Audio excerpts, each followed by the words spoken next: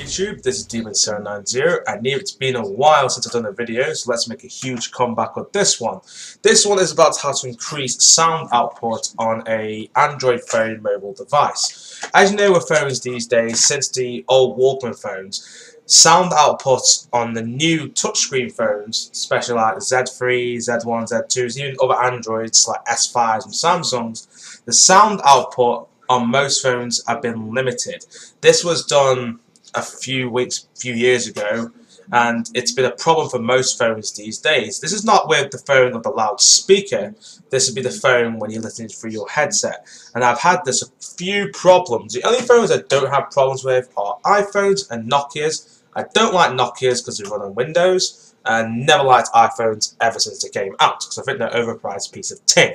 So I'm going to show you two ways how to increase your audio output on your phone. And this is through computer and on the phone itself. So this will be a two-part video. So the first thing you're going to need to download for the computer part is a program called Audacity. Now Audacity is basically a program which will tweak sound values on any MP3, AVI, any type of sound that you can put into Audacity. You can tweak it. You can make it louder, you can make it lower, but in this case you want to make it louder. You want to make it as loud as possible without actually distorting the sound. The more louder you make the file, the more it forces the phone to not limit it. Usually you could just, do it through Audacity and you'd be fine. But on Sony Xperias, especially Sony phones, it will still limit the sound file. So we're going to fire up Audacity, and if I can find in my program files, give me 1 second, Audacity. Now, but when you want to save a file, it will ask you for what's called lame. You can download this through the README file to show you how to do it. Just install it somewhere and make sure the program can find it. So this is Audacity, very simple little program. So we're going to get a random file. Let's find Illidians because I just did that one. There we go. We'll put high-tech terror.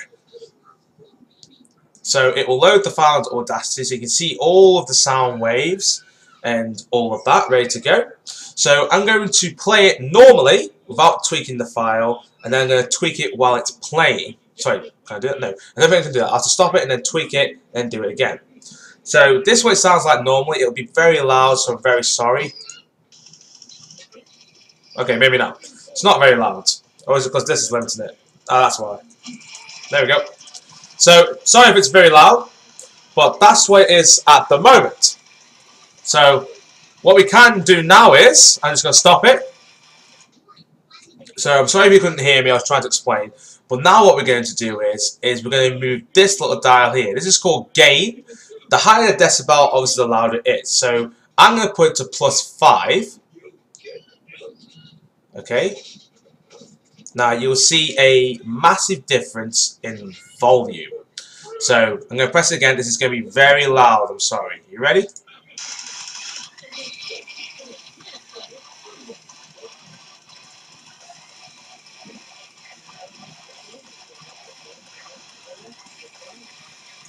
So as you can see, it is very loud. It's not very distorting, so you could probably put that to +6 to +7. Another thing you can do is the effect, which is you can go to bass and treble. But if you see your waves like this, already out like that, don't touch the file with bass and treble, because what will happen is it will make it way too distorting, and it'll be a big problem, and you won't be able to hear it properly. So after you've tweaked all your files and stuff, go to File, press Export.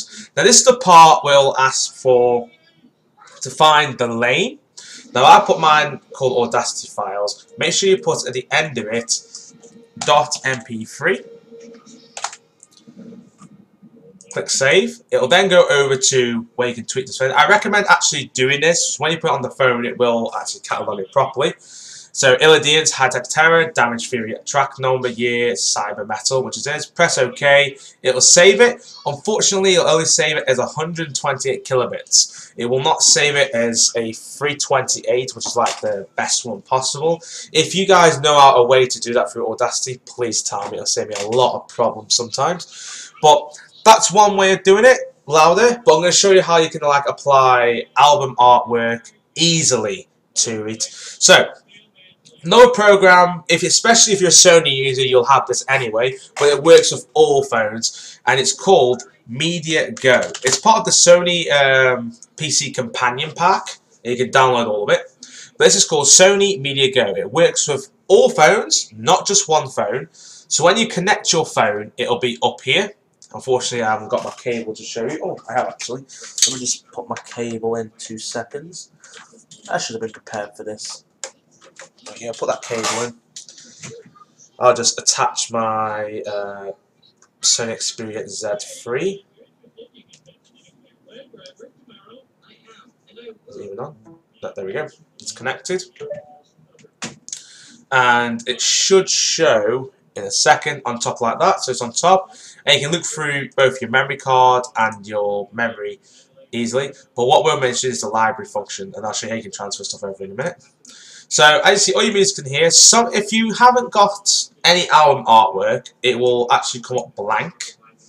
Like that. You want the key information there, like the artist and the album at least, and the name, which will make it easier to find. You can very simply press this and get album artwork or get missing properties, or you can do it manually by pressing properties. So you can do it through retrieve, which is through Grace Note, and it's really good at finding the music ID. It's just still looking. It's gonna be a cow, I take it. We'll cancel that. Or you can put all the stuff in yourself, go to artwork, and actually apply your own artwork image. So it's like a drag across into there, and it'll apply, press OK, and it'll actually fix everything for you. To get into your phone, as you can see, you can select the destination where you want it to go. I'm not going to do it because it's already on the phone. So that's how you can get into the computer easily, sort out your album artwork or your ID information. So that's one way of making your files sound louder. But I'm going to show you a second way, and you may not like it, you may do, but it actually does increase sound even better without routing. So I'm just going to switch to the phone, and I'll show you on the phone. So I'll be back. Welcome back. We're now on the mobile phone itself. This is the Sony Xperia Z3. So the second way, in order to make your phone even louder, if you think the first way isn't loud enough, you can use this as well, which will make it even more louder. And in my case, it's actually improved my sound experience much better. So this is an application actually from Google Play Store. So that's why I say you do not need to root your phone or anything to be in this video. This is all legitimate. So click on your Google Play and search for an application called Power Amp. Now Power Amp is a music player. You do have to pay for it after 14 days, so give it a shot after. It is worth the money. I haven't unfortunately paid on this phone yet, but I will be doing it. It's not very pricey either. Install it. So what this will do, it will be a music player basically, and you can use this instead of your actual music player itself. So the reason why this is because, I'll show you in a second, is the music player itself limits sound. And I'll show you why this one is even better.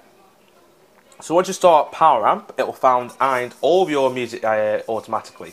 Now for some reason it comes up twice. So what I think it is because the music is actually on my phone as well as the SD card, so it's showing all the music files that are present. If that is the case, I will be going through the phone later to delete them all.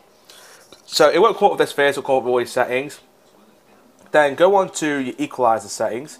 It'll come up with all these tutorials and stuff in order to do this, but cancel that, press X, just make a new one. So when you first start it up, you'll see the equalizer here, all the thing will be straight. EQE, tone and limit will be on. First thing you're going to do is turn off limit. DVC limit is what's stopping your phone getting louder. So you want to turn that straight off. And then there'll be a slider on the far left called preamp.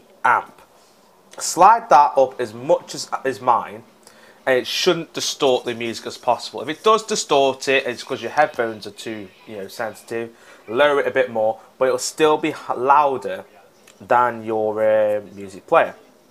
So now what I'm going to do is I'm going to play 30 seconds of Illidian Breaking the Limit on the Walkman player. Then I will switch it over to the Power Amp player. Now you will see like a tiny difference on the recording, but in my ears they are pretty loud. Yes, so we'll do that. So let's go. So just going to boot up my music, which is this one right here. And we're going to start, and here we go.